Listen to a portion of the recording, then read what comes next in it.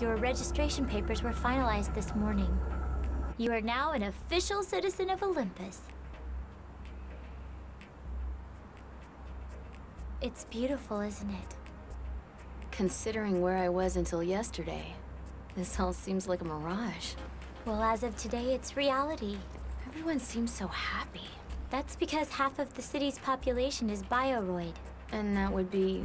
manufactured humans. clones. Not just ordinary clones, a technological improvement over earlier generational hybrids. Let me get this straight. The whole city is run by just clones? Pardon me, but just clones? You didn't know I was a bioroid too, did you? What? And while our composition may be superior to yours, bioroids in no way attempt to control human beings. Our role is to stabilize an otherwise turbulent human society. Huh, so half of the city is bioroid.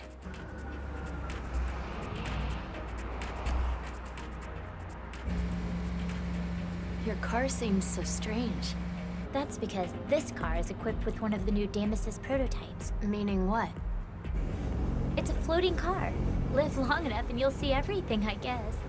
This place makes me feel like I've been away my entire life. It's all so different. Everything has cyborg senses now, just like this car. The basis of all modern design is human-centered and user-friendly. Conceptual simplicity, structural complexity. Achieves a greater state of humanity, right? If you say so. It's the Central Planning Bureau, their motto for Olympus design. The city maintenance department swears by it. And there's its shining symbol, Tartarus and Daedalus. Inside those two buildings is the IN brain. It runs all of Olympus. An intelligence network. Yes, we nicknamed it Gaia. A self-expanding network that monitors all aspects of daily life here in the city. Mainly, our bioroid interaction. With human beings? Exactly. Man is ruled by unstable emotions. Their inherent aggression often leads to war. But in bioroids, emotional reactions are suppressed. We harbor no anger or jealousy towards other people. And that's how we're able to keep the peace. That said, there is a safeguard measure in place. At the top of Tartarus is the D-Tank. It controls a virus that would wipe out all bioroid existence. I know it's man's need for self-preservation, but that doesn't make it any less insulting.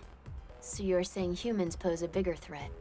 I mean, it's vital to maintain a balance between us. That's why Gaia also monitors the emotional effects of bioroids on humans.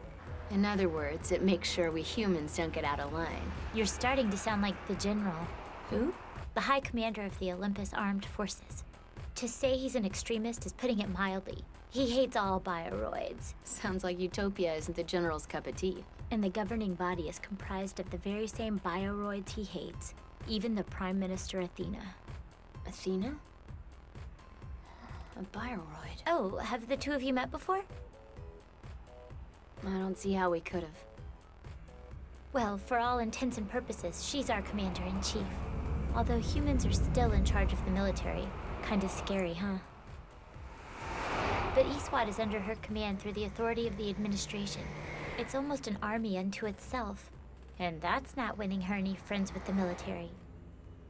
Of course, neither one of them has final authority over Olympus.